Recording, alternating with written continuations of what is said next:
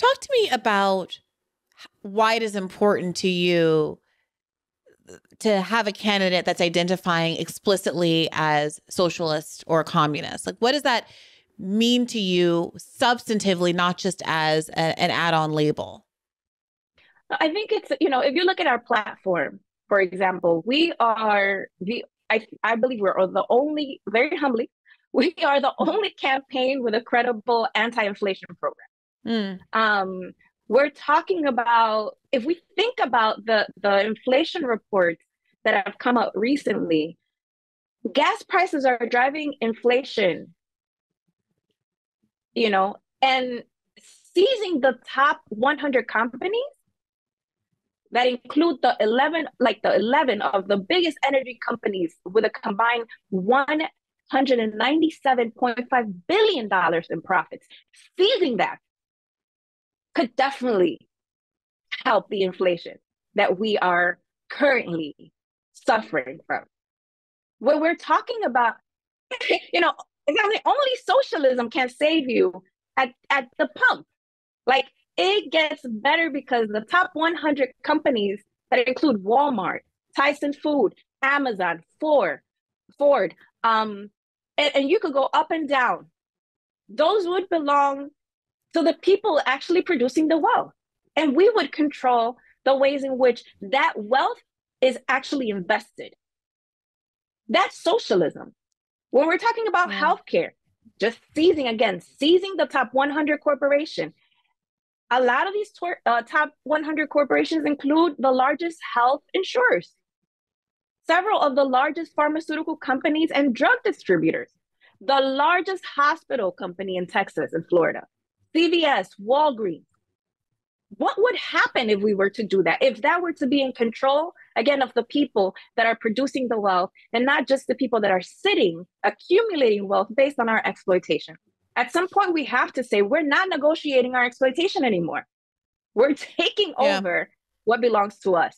And that's socialism. We discussed this on the podcast, I think, last spring of 2022, precisely because of the conversation around gas prices. I think I had Matt Brunig and another economist on to talk about the possibility and the logistics of seizing oil and gas companies and implicitly other kinds of businesses that were engaging in price gouging and driving up inflation. And I direct people back to that conversation because I did think it was important it can seem very radical to the capitalist American ear. And having experts kind of walk it through and talk about examples of where similar action has been taken in other countries and the ways in which it's benefited the people and what pitfalls might exist and how to address people's concerns is what we're going to have to do to make solutions like that seem more plausible and at least on the table as part of our political discussion. Because it also is the case that there have been moments in history where even the threat of nationalization has forced some of these companies to be less greedy. And we saw that coming out of the New Deal era. So I really appreciate your willingness to go there and have that kind of a conversation.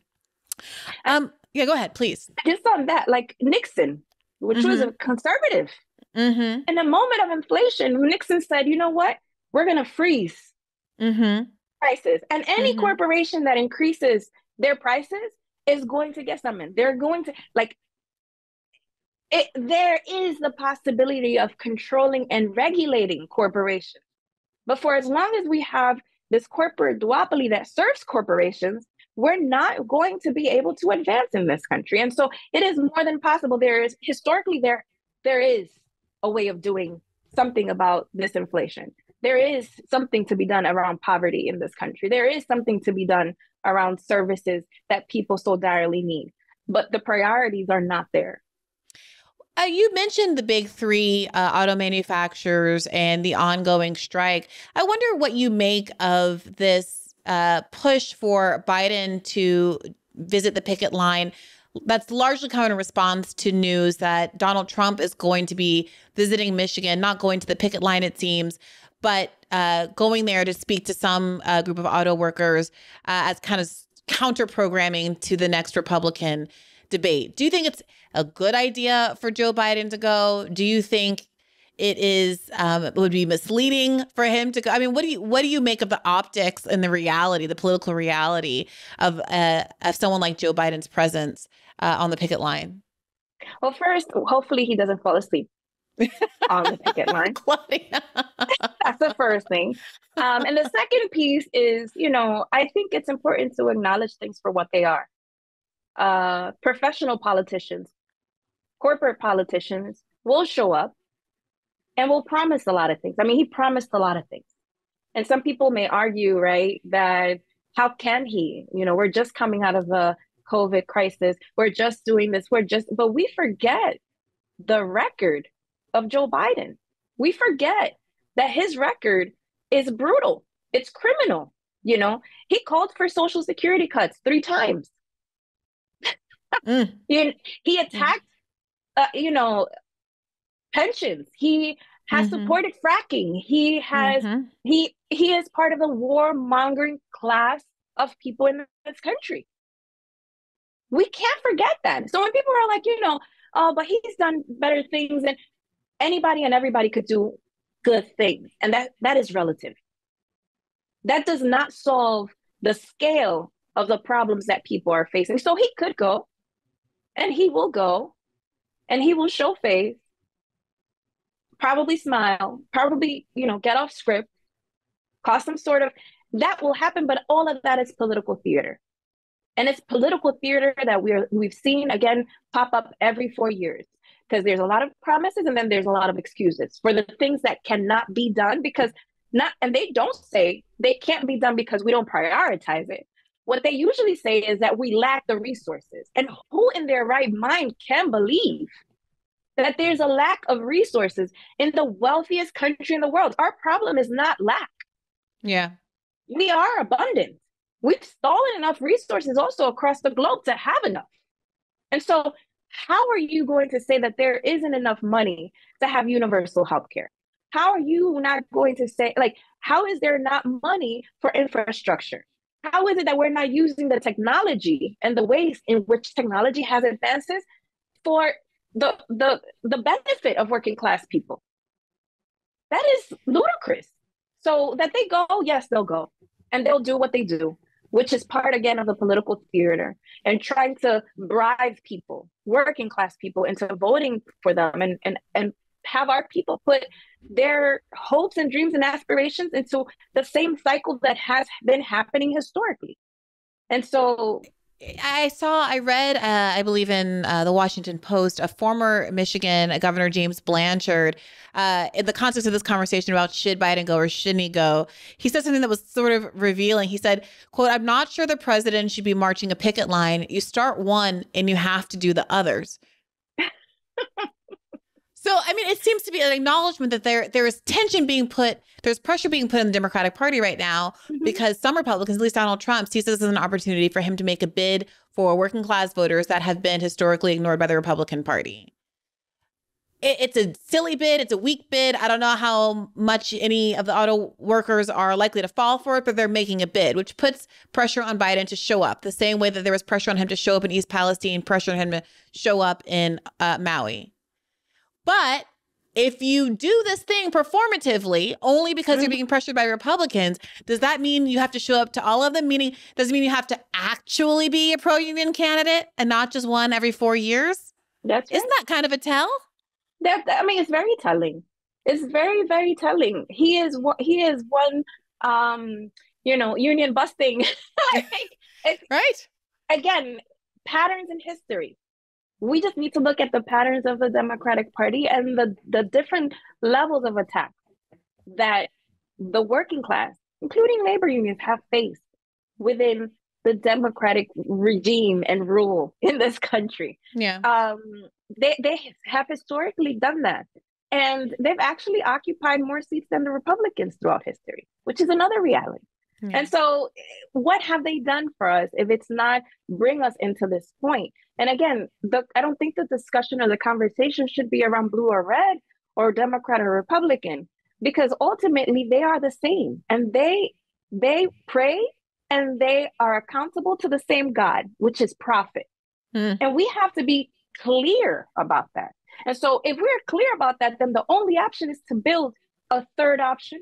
The only option is to build instruments of working class people, is to be able to work in coalition, is to be able to have a strategy to build and reorganize society in a way that works for us and stops working for them. But in order to do that, we need to seize what's ours. We need to take what's ours. You know, we can't talk, a lot of folks in many different movements, we will continue to struggle. We will continue to fight for the very things that have been the reforms that we've earned, that we've struggled for. But that cannot be the end of our fight. That cannot, reforming capitalism is not and cannot, it should never be the end of our fight. Our fight is to build a new society, to reorganize a socialist society in this country that actually puts people at the forefront. It is inconceivable the amount of money, the trillions of dollars over the last 20 years, $21 trillion towards war. And that's not only war that happens out there. That war has repercussions in our communities. The lack of healthcare in our communities is directly connected to that. Foreclosures is connected to that. And so we can't continue in the same pattern and expect different results. We have to stand up and build something that is ours. You mentioned a moment ago that it's not a red or blue issue, and you seem very open to trying to recruit or reach out to working class people of all political backgrounds. The question of how to best do that recently was foregrounded in an exchange between Cornel West and Jimmy Dore. I have no interest in mischaracterizing either side. People can listen to the clip themselves. Maybe we can put a piece of it in here as well. To offer an alternative to the two major parties, to bring together disaffected members of those parties, along with independents and others who feel alienated from the political system as it exists. And the best way to do this is by running on economic issues that unite us, but which neither major party is willing to address because they're both beholden to the same powerful corporate interests. The Democratic Party long ago abandoned the working class in favor of beating the drum on cultural issues, and now that's all the Democrats have to run on. So if voters are looking for a party running on trans rights and calling Donald Trump and his supporters white supremacists, they can already vote for Democrats. The role of a third party is to focus not on the identity politics that divide us, but on core economic issues that unite us along class lines, like Christian Smalls did at Staten Island. Do you think he led with LGBTQ trans rights and white supremacy, or do you think he organized along class lines? That's what we have to do. You have to organize, meet people where they are. So what is your plan to organize along class lines, or are you going to keep talking about white supremacy and all those identity politics, which are there, not from the ground up, from the top down, to make sure we stay divided? What is your plan to organize along class lines? Well, I appreciate again the clarity and candor of what you have to say. We have profound disagreements, brother. When I organize around white supremacy, I'm not making some utilitarian calculation. I'm speaking as a black man who comes out of a tradition that's been terrorized and traumatized by white elites. And that does not in any way mean it takes me away from class issues. Class issues are crucial. Class issues are fundamental. But it doesn't mean that I'm putting up with white supremacy. One of the problems is that you get too many folk who want to talk class, and can't say a mumbling word about white supremacy, police brutality. Can't say a mumbling word hardly. Or when they do say it, you call it identity politics as if it's not connected to class. I'm hitting these head on. I'm standing with the workers when it comes to strikes.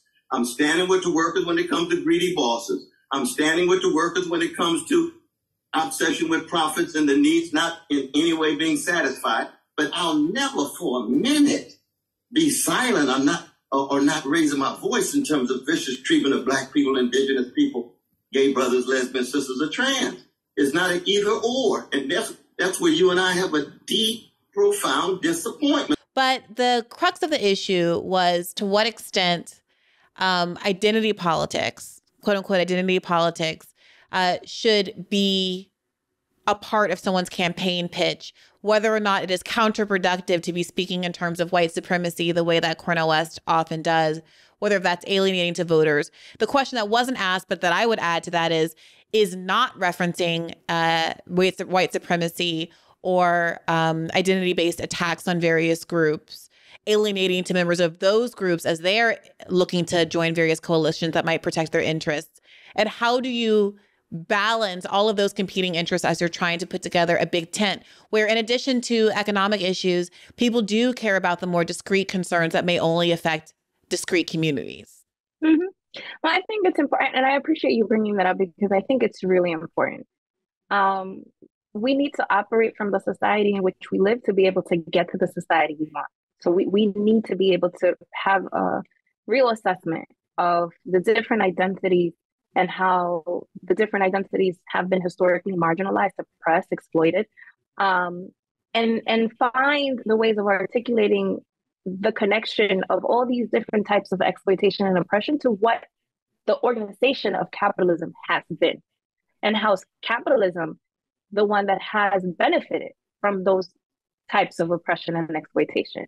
So I think it's very important to be able to speak about the attacks on Black America, for example. Like when we talk about slavery, it's not something that just happened out of the blue. Slavery, shadow slavery was the down payment for the capitalist system in which we live. Colonialism was a down payment for the system that we now live in. The displacements, the breaking of bodies, Black and Indigenous, we need to name that. And we also need to name how it continues to happen. You know, we need to talk about the LGBTQAI community and the ways in which the rights, the right wing, but also the liberals utilize the question of trans folk to further divide, as if they're not part of our communities, as if the LGBTQI are not working class people, are not poor people. And so we need to, again, be really clear on the type of analysis being grounded on history and being grounded in the impact that these identities have suffered from a capitalist society. And so, again, I think it's highly important. I think that there is a danger, though, to kind of just create fragments and leave those not all Black people are kin. Mm-hmm. I can't connect with an Obama. I can't.